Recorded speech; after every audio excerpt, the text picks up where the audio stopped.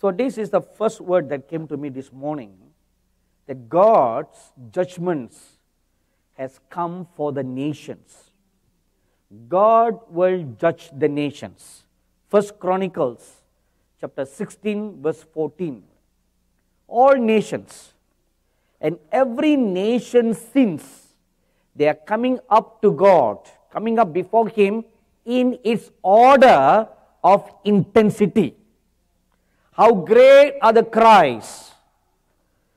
You know, if you have wireless internet, there's a small little icon on your laptop that shows the number of the bars of the strength of the signal. Am I right? When you have the greatest strength, it shows 4 bars or 5 bars. And depending on the strength and the weakness of the signal, the bars get reduced. Sometimes when the signal is so weak, it shows you a yellow flag. Right? Means too weak, about to go off. So, depending the number of bars, it shows the strength. In the same manner, according to this intensity, the greatness of the sins of a nation, it reaches out to God first. It goes out to God first. So, whose cries are the greatest? They reach heaven first. Let me give you a very good example. The Bible tells us that the earth cries out to God. If you read Isaiah chapter 24, verses 4 and 5, chapter 33, verse 9, and Romans chapter 8, verse 22, it says that the earth is groaning, the earth is mourning, the earth is groaning in pain. It's crying out to God, God, I cannot take it anymore. All the nations of the earth, every nation is crying out to God. God, we cannot take it anymore. We cannot take it anymore. When the sins of the land are great. Now, let me tell you one thing. If you read 1 Kings chapter 18, there were 2 runners running in a race. One was King Ahab on a chariot. The other was Elijah. And Elijah told Ahab, after 3 years it's going to rain, a torrential rain. Cats and dogs are going to rain down from the skies. Don't know where they get that saying from, Do you? See, it's raining cats and dogs. So far I've never seen any. Have you? Anyway, oh thank God. Anyway, so Elijah told him, it's going to rain, a torrential rain is going to come, and you don't even have an umbrella, Ahab. You don't have an umbrella, you don't have an overcoat, so you better get on your chariot and drive as fast as you could so that you reach the palace before a single drop of rain touches you. So King Ahab knew that he should believe and trust Elijah's words, because he just saw Elijah slaughtering 850 false prophets. If Ahab did not listen, he would have been the 851st person. So he better obey. So he mounted up on his chariot, driven by 2 fast horses, and as he was driving past by, zoom, faster than a speeding bullet, faster than a bird. Who's that? Not Superman. Elijah. I made a little research. Horses can run 60 miles per hour. That's how fast a horse can run, an average horse. So, a chariot is pulled by 2 horses. Now, 2 horses running at 60 miles per hour, that's a lot of horsepower. Don't you agree? Now, let's look at the weight of a chariot. I do not know how heavy a chariot is. Let's suppose it's 100 pounds. Okay. And then Ahab. Ahab, how many pounds would he be? 100? Okay, not 200. Not that fat, Sorry. Should I say big? A fat is a fat, Anyway, okay, big. So 100 pounds, okay, 120 pounds, okay? 120 pounds plus 100 pounds, that's 200-pound weight of drag. And 60 miles per hour horses pulling a drag, so their speed can be lowered to, let's say, 40 or 50. Okay, I'm not a mathematician, we are just playing Jeopardy game. Okay, we are making some lucky guesses. Now,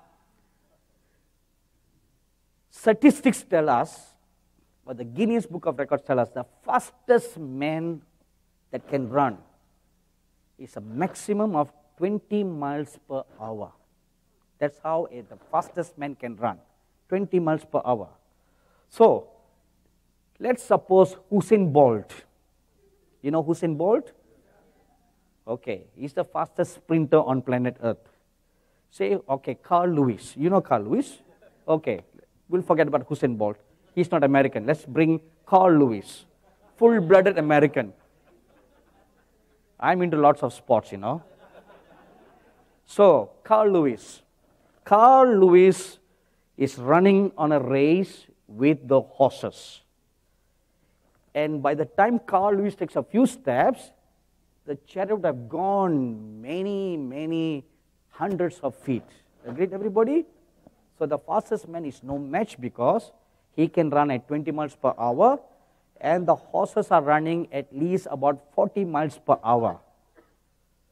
But here comes Elijah who outran the horses, which means Elijah must have run more than 60 miles per hour. Agreed, everybody? Which is humanly impossible. It is humanly impossible, and if you achieve it, then it is supernatural. Right? Now,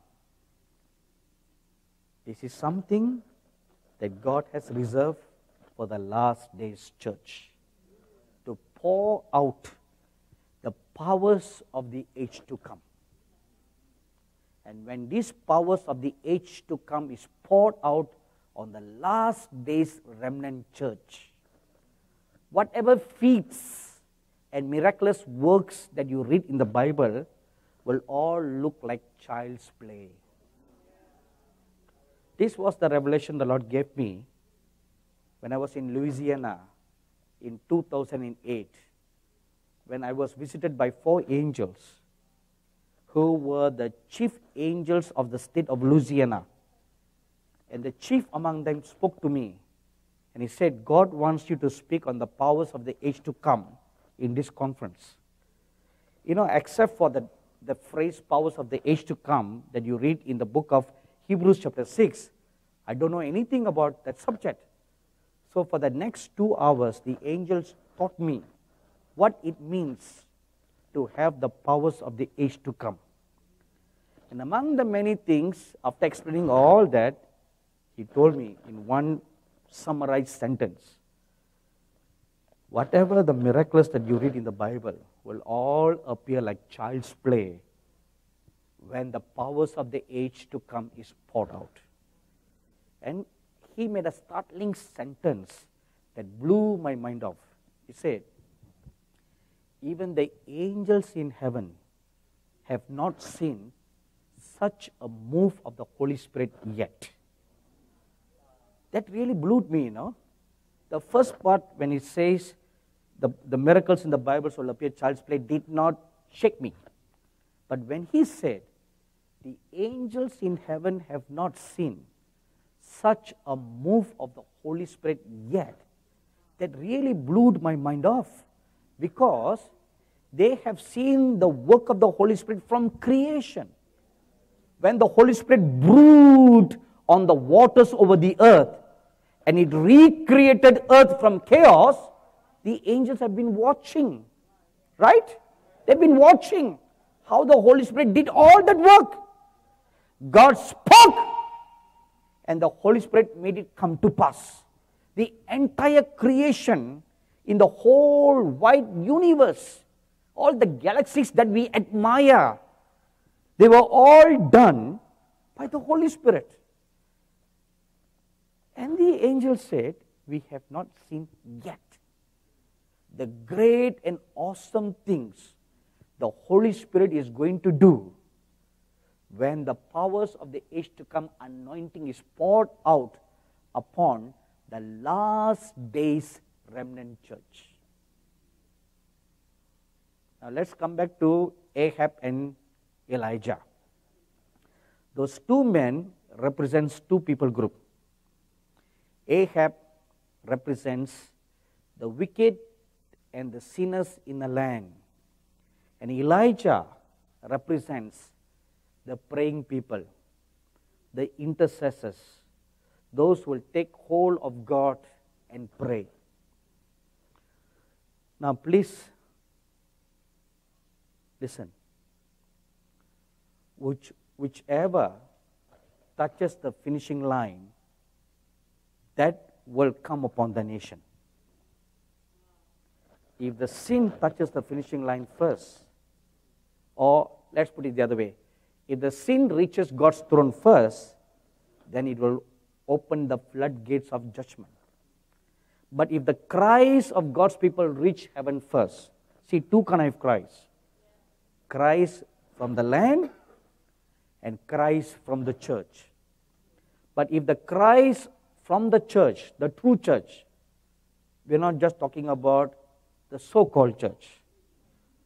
There are two kinds of churches today, no? The bride of Christ and the bride of the devil. Right? There are two kinds of bride. So, when the true church cry reaches heaven, instead of judgment, mercy and righteousness will reign upon a nation. See, that is the purpose God reveals all this. Before judgment, mercy. Amen. So the cries of the nation reaches God. In Genesis chapter 18, we read of an encounter between God, two angels, and Abraham. And in Genesis chapter 18 verse 20, God tells Abraham, the cries of Sodom and Gomorrah have reached my ears. They have reached my ears, and I have come down to see for myself the intensity, the gravity of the cries that I have heard. He came down. The Bible tells us, Sodom and Gomorrah was not only destroyed because they were a nation of gays and lesbians. So not only that, the Bible says in Genesis chapter 13 verse 13, they were a greatly wicked people. If you look at the gays in your society today, they are fashionable people, right?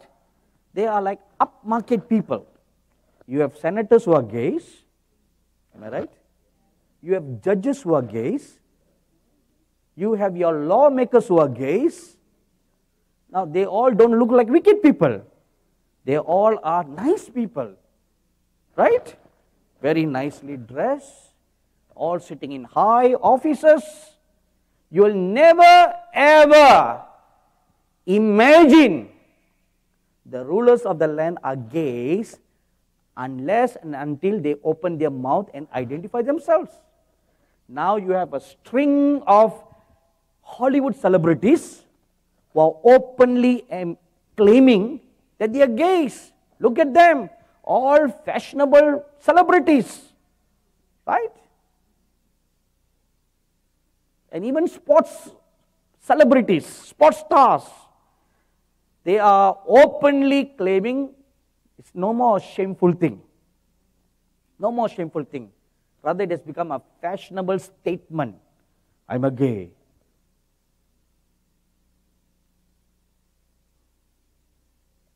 Sodom and Gomorrah were destroyed not because they were all gays. The Bible says they were extremely wicked people. Secondly, in Ezekiel chapter 16, verses 49 to 50 says that there was gross wickedness in Sodom and Gomorrah. There was a lot of wealth in Sodom and Gomorrah, and they were not giving to the poor. Lot of wealth.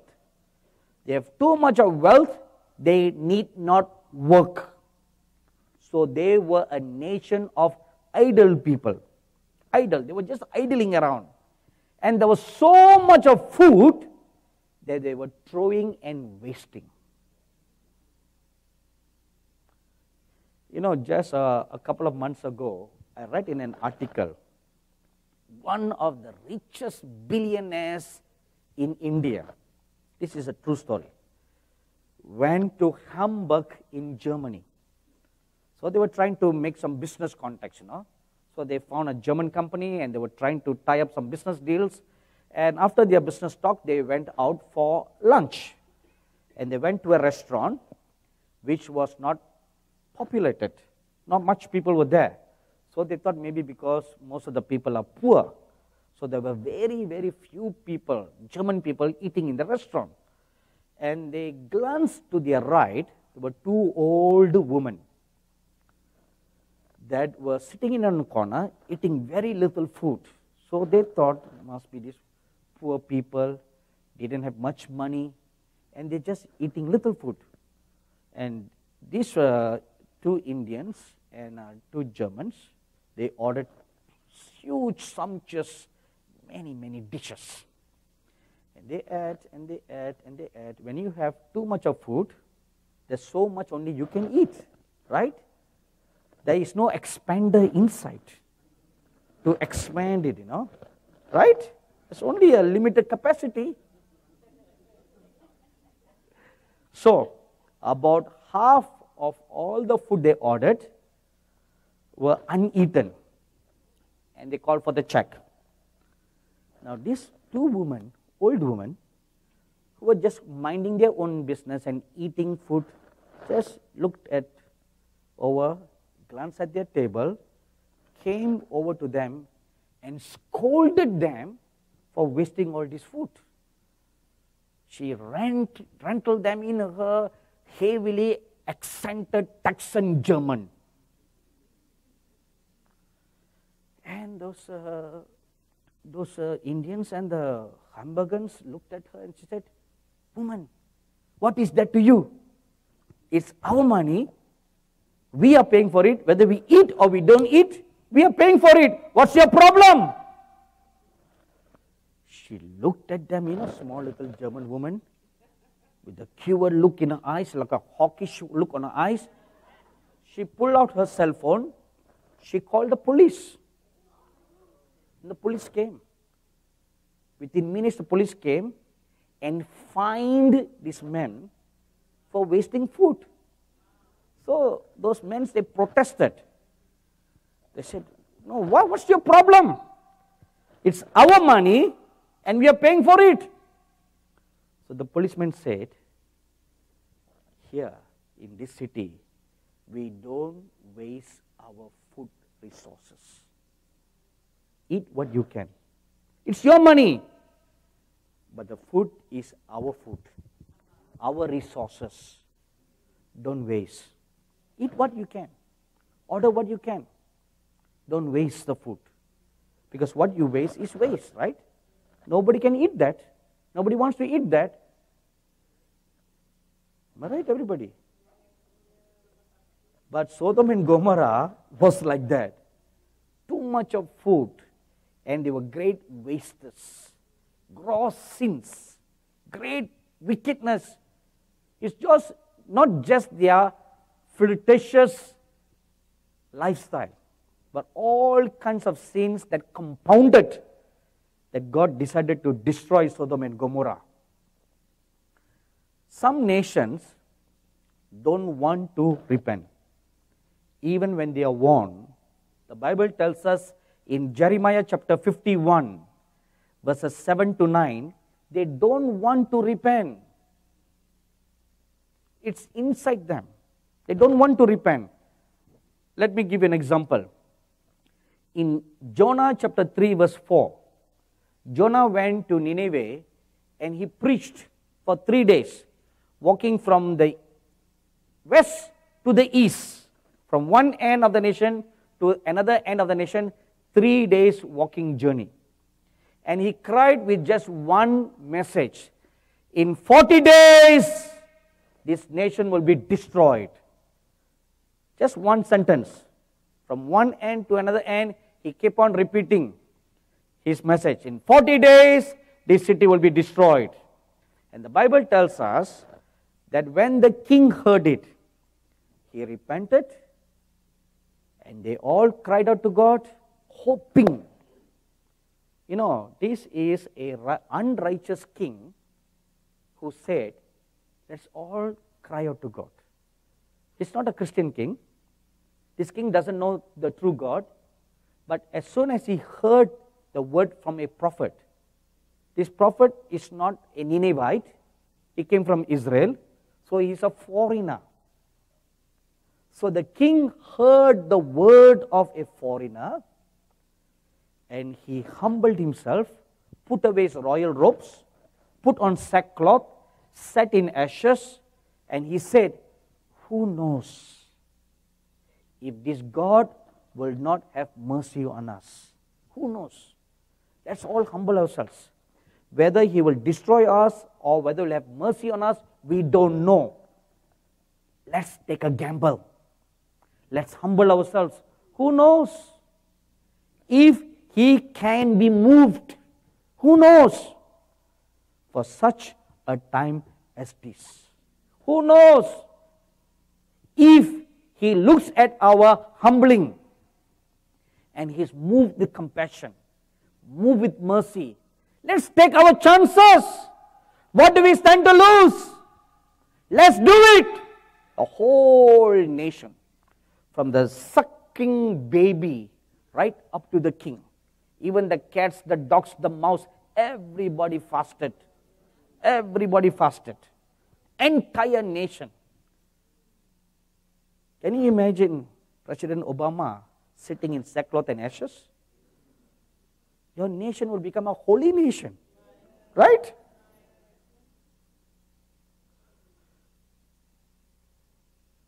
The whole nation fasted and prayed, and because of that, God's mercy was given to them instead of destruction. But it only lasted for 100 years. And eventually, Nineveh was destroyed according to the prophecy of Jonah. It was destroyed because they won't stay repented. They don't want to change for righteousness. There are some people, some nations who don't want to repent even when they are warned. God in His great mercy warns us, but we don't want to repent. Those nations' cup becomes full and overflow. See, when you don't want to repent, what happens? Your cup becomes full and it begins to overflow. Joel chapter 3 verse 13.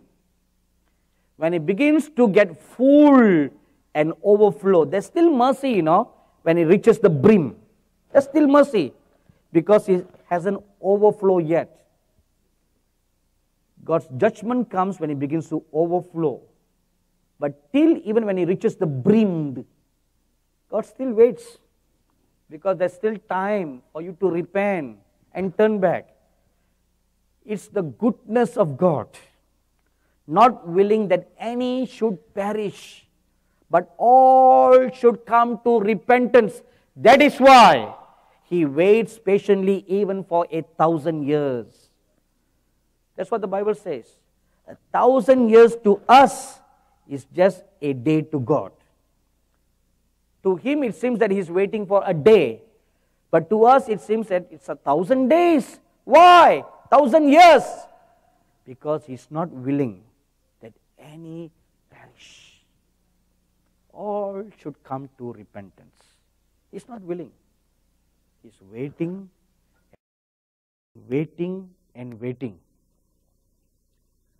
And when the cup is full of sins, abominations, filthiness and fornication, then it spills over. When that happens, what is the sign that the cup is full and is about to overflow? Pride blossoms. That is the first sign you can see. People or a nation or a church or a minister or a ministry becomes very arrogantly prideful. Ezekiel chapter 7 verse 10. Pride blossoms. Look at Lucifer's life.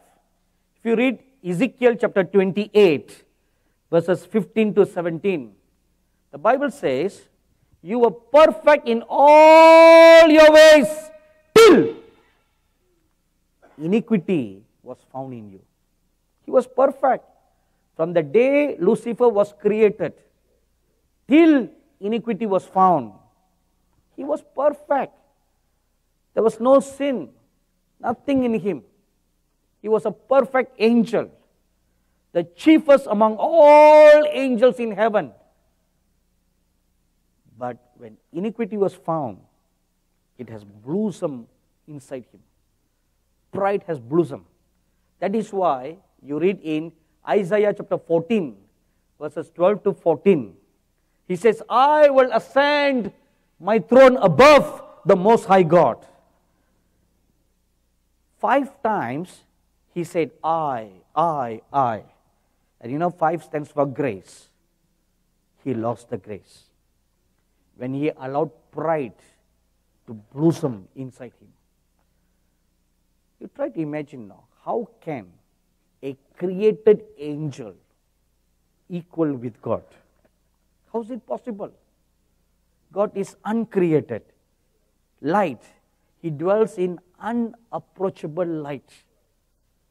So if God dwells in unapproachable light where no one can approach him, how dare did Lucifer ever thought that he can be equal with God or even usurp God?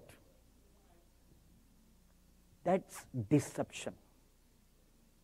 When you open your heart to pride, deception creeps in and makes you think there is none equal to you. You are the one and only. That's pure deception. Any nation, any church, any minister, any ministry that ever thinks they are the one, it is a sign that pride has blossomed. But till they don't say that, there's still room. A good example is Nebuchadnezzar. He said, my great Babylon, pride blossomed. And immediately he was judged. And God judged. He judges the nations when the cup becomes full. And when pride blossoms, what is the accompanying works in a nation? Wickedness and violence increases. Ezekiel chapter 7 verse 11. Wickedness and violence increases in the land. Just 2 weeks ago or 10 days ago, a teenage boy or just 20-something walked into a black church in Charleston, South Carolina, and gunned down 9 parishioners. Now what is that? Wickedness of an unimaginable scale, right? Little kids, even little children walking into school with a gun in their hands, right? It doesn't only take place in the US, no, it also takes place in India. one of our ministry's partner, this happened about 2 years ago, our ministry's partner, a wonderful Christian who does good Christian ministry, she was teaching and she reprimanded a student.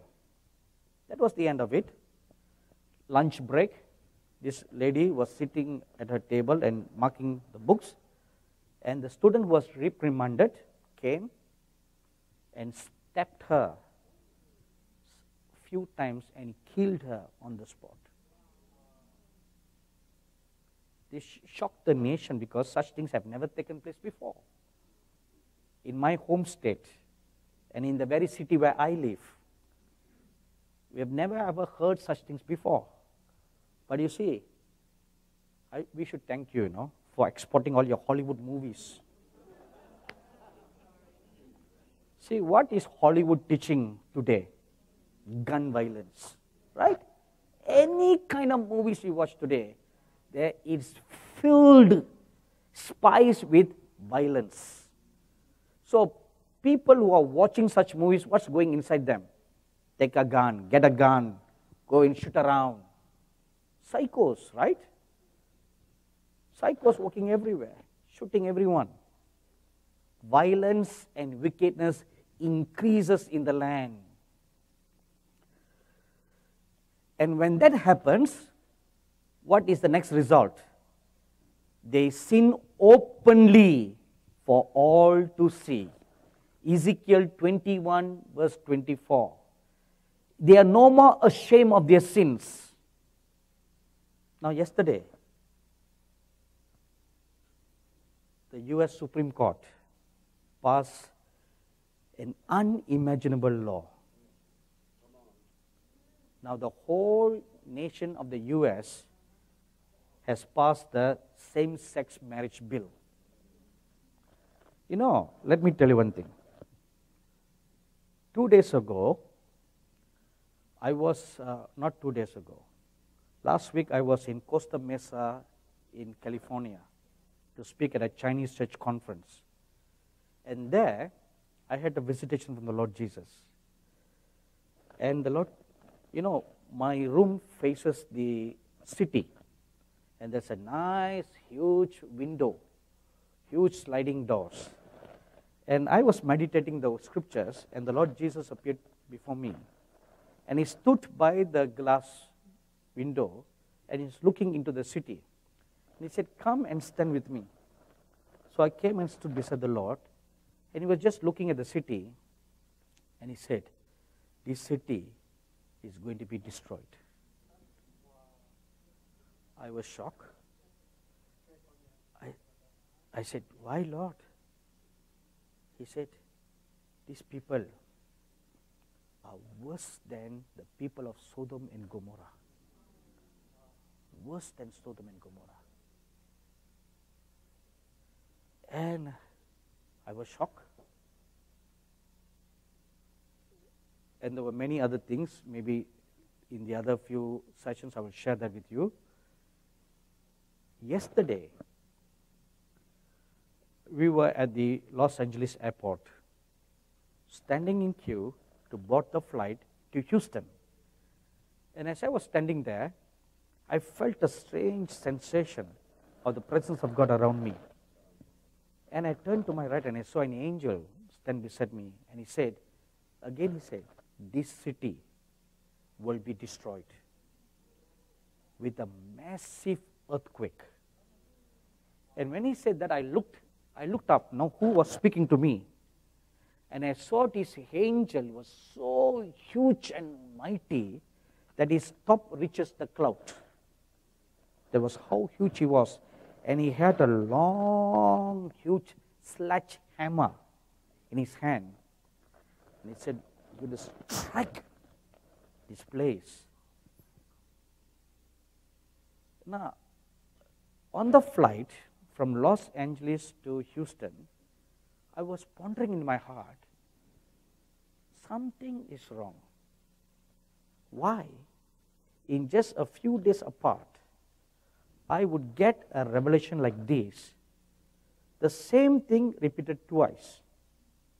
Why? I was pondering that, till this morning, I was pondering within me.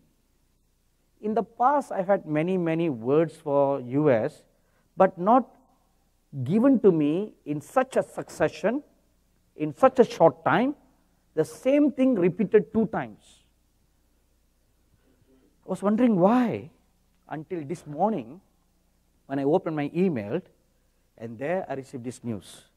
Same-sex marriage bill passed by the Supreme Court. Now, the Supreme Court is like the gatekeeper of your nation, right? So, the highest legal authority in the nation passed a bill. They made a decision and they opened the floodgates of the nation. See, they opened the floodgates of the nation. The Supreme Court are the judges of the land, right? Like the judges. A judge is like the king. Now they opened the floodgates of the land for an avalanche of demonic spirits to invade the nation. Then I understood, why the Lord told me in Costa Mesa that this nation is worse than Sodom and Gomorrah. More wicked and worse than Sodom and Gomorrah. Even now, as I'm speaking to you, I'm shaking inside me, This is not good. Every time when God tells me something like this, I fall on my knees and I hold on to Him and I cry out to Him, Lord, what about your remnant people? What about your remnant people? And in Costa Mesa, I asked the Lord the same question. Lord, what about your people?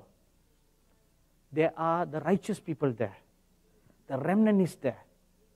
We cannot deny the fact that the large majority are wicked.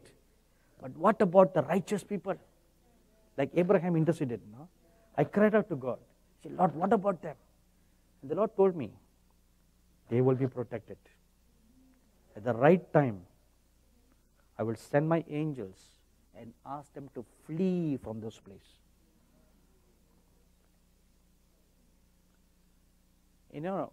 This is my second visit to Houston.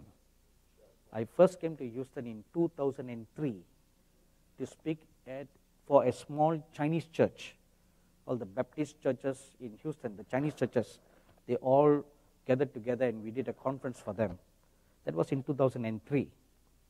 So this is the second time that I'm coming in over a decade. So the only thing I know about Houston is NASA. Because when I was small, I wanted to be an astronaut. So I read all about NASA. But that ambition did not come to pass in the natural, but it was fulfilled in the spirit.